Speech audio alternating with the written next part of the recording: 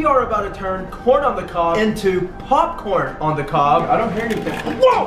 Whoa! Did you hear that? It's popping. And now you have unlimited chocolate. Wow. Look at that. This is so good. Oh my, this is actually so good. Hey guys, welcome back to another YouTube video. So I know what you guys are thinking. Why are we not posting on a Sunday? And why are we posting a video on a Thursday? And that's because we're hitting you guys with a bonus YouTube video. So we stumbled across some cool food hacks that we're gonna be testing out in today's video. So we thought, why not just record ourselves trying these food hacks for you guys instead of just doing it and not recording it. In reality, it's just an excuse for us to both eat and not feel as bad. Yeah, so why not make a YouTube video out of it? So be sure to give this video a like if you're excited to see some of these very interesting food hacks we're about to try. Okay, so for the first food hack, it looks like there's gummy bears involved and nerds. So you pour the nerds in a bowl and then put the gummy bears inside a cup and warm it up in the microwave for a minute. And then you put the melted gummy worms on the nerds and you make like gummy worm nerd sticks. That looks so delicious. It looks like a really yummy dessert, like a nice treat. I'm hungry, let's try this out right now. Okay, so first step, get the nerds and pour it inside of a plate. There we go. The next step is put the gummy bears inside of a cup. Let's just do all red for this one? Yeah, okay. After you have all the gummy bears inside of the cup, microwave it for 1 minute. Here we go.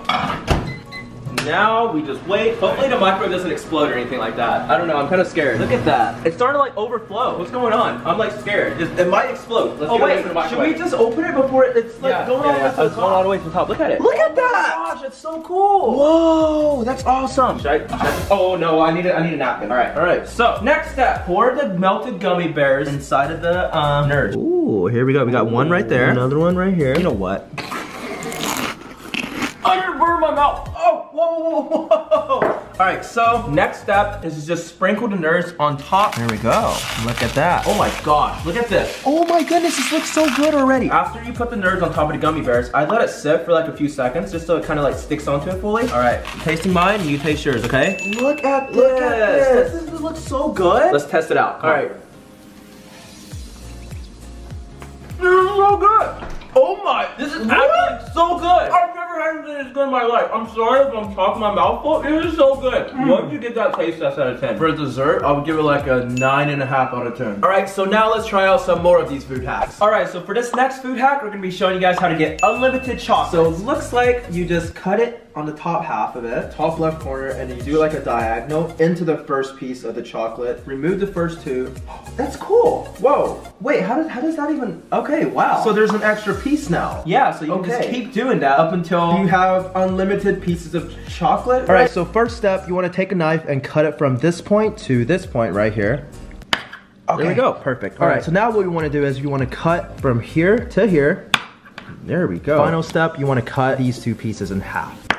There we go. Whoa, right in the middle. Now what you want to do, you want to rearrange the chocolate like this. First, take these two pieces like that, and then you shift this down like that, and then you take the piece on the bottom and put it right here, and now you have unlimited chocolate. Wow. Look at that. That's an extra piece.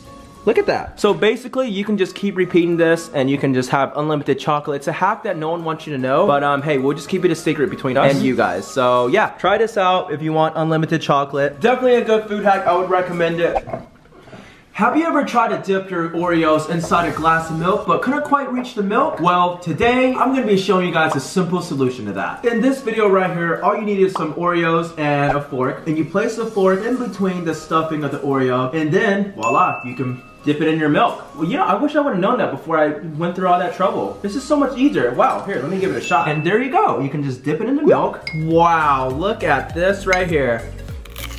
That's so good. Wait, or if you don't want to waste milk, you can just get a tiny bowl and just dip it in a bowl. So this method works, but there's obviously like way easier ways to do it. Let me try one. Wait. Oops. Alan, I wanted one more. We're out of milk too now. I didn't know. We're out of milk. All right, now we have to move on. Have you ever wanted to eat wings but not get your hands dirty? Well, today we're gonna be showing you guys exactly how to do that. Apparently, if you eat your wings with a hair clip, you won't get your hands dirty. I can't imagine like an easier way to not get your hands dirty from eating wings, but yeah, I feel like if you're out on a date and you want to impress your date, you can just take out your hair clip and just start eating wings like that. And they're gonna be like, whoa, like I didn't know about this. Someone like this. Impressed that you have so much intelligence. So right here, we have some wings. We have these beautiful hair clips right here. Here we go. Boom, boom. Oh, whoa, look at this. Look at that. Nothing dirty, but your lips, just maybe getting some sauce on your lips. But look how clean my hands are. Yeah, his hands are clean. He can. And you just ruined it. Oh wait, or you can just clip one in and just eat it like this. This is good. Look at this. So this is a pretty useful food hack, but I just feel like the whole point of eating wings is getting your hands messy. Like I feel like everyone knows that. So I don't know how I feel about this one. So in our past life hacks, we showed that it was possible to make popcorn using a hair flattening iron with unpopped popcorn. So today we have this piece of dried corn on the cob, and we're gonna be putting it in the microwave. And apparently, when you put it in there, they're supposed to pop into, like, you know, actual popcorn. Exactly. So, yeah. All right. So we're gonna put the corn in the cob in here, and we are going to warm it up for. How long should we warm it up for? Hopefully nothing explodes. Oh, wait! I hear it. It's popping. I don't hear anything. Whoa! Did you hear that? It's popping. It's popping. It's popping. Yeah. I'm actually scared. Oh my gosh. Okay.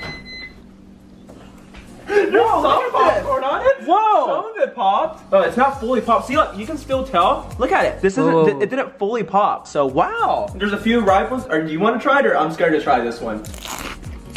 It tastes, it's okay. It's not really seasoned, but I mean, it worked. Yeah. Okay, so apparently you can microwave mac and cheese. Why are we just now finding out about it? But yeah, so this is gonna be really good for us because we only know how to microwave food. So yes, exactly. So this will be very useful for us. So basically, you pour some unmade mac and cheese in a bowl, put milk inside of it, and put cheese, shredded cheese, mix it together, microwave it, and looks like you have some mac and cheese. This is really good for like sleepovers when you're over at your friend's house and you don't want to get the stove dirty or like wake anyone up if you just want to microwave stuff. But yeah, here, let's give it a shot. So we have the bowl, and then we have our mac and cheese elbows. Pour it in like that, and then we're gonna add water to it. Now let's microwave this. Here we go. Okay, so it is now ready. Oh, here we go. Yeah, this is ready, but the mac and cheese itself is not yet ready. So what we're gonna do now is we are going to add some milk to it. I know, bear with me. And we're gonna eat some mac and cheese cereal. All right, give me that. Don't do that. That was nasty. And now we're just gonna put some shredded cheese inside of it. Just gonna add some shredded cheese in here. That might be too much. I know, too much cheese is not a thing. Mix it around a little bit, and basically what you're gonna wanna do is you're gonna wanna re-microwave it now. And this is just for more of like a creamier, tastier mac and cheese. So now we're just gonna re-microwave it. All right, after a minute and a half, it is now ready and delicious. Oh my gosh, it smells so good. Look at it. Look at this. It actually smells so good. I'm gonna eat this right now. Hey, whoa, I get first bite. Taste test it. Go. All right. Is it that good? All right, it's actually good. Oh my gosh, here we go. This is good. Let me eat it. Let me eat the rest of it, Alan. Let me eat it. Alan, let me eat it, please. So there you have it, guys. Homemade mac and cheese. Alright, so for this food hack, it looks like they're trying to teach us how to eat ramen noodles the right way. Apparently we've been eating it wrong our whole lives. What is this? So it looks like you just cut a fork off and you put it on the front of a spoon, and then that way you can drink the soup. So you have a spork? A fapoon. Fapoon? Yeah, so it's a fork glued to the front of it, so it is fapoon. Fork, spoon, fapoon. Okay, so for this food hack, you're gonna need a fork, a spoon, a pair of scissors, and some pretty strong glue. Okay, so first things first, you're gonna wanna cut the head of the fork off like this. Oh, okay. I found my phone too. Wow, that's not good. And then glue it underneath it. A little more. Wait, don't get any glue in the noodles. Oh yeah, let's not get any glue in the noodles. Oh! Okay, someone picked that up. So after you successfully cut the fork off, you want to put the hot glue or super glue on this part of the fork, and then you just smash this. Oh, like this. Here we go. You know what? Give me some duct tape. You make that, I'll make my own. Well, I have come up with a better solution. All right, this was a fail for me. Like, this is not working out. Oh, there we go. Hey, that's a lot easier. If you have tape, just tape it up. Look at this. This is a lot easier, huh? All right, give it a try. Now you can eat it and have soup in it. Wow. My mind is blown. Where has this invention been all my life? Did we just invent something? And how does it taste?